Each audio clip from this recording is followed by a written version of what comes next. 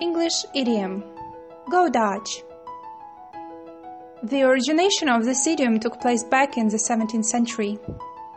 At that time, England and the Netherlands had political disagreement about the trade routes and the religious conflict between Catholics and Protestants.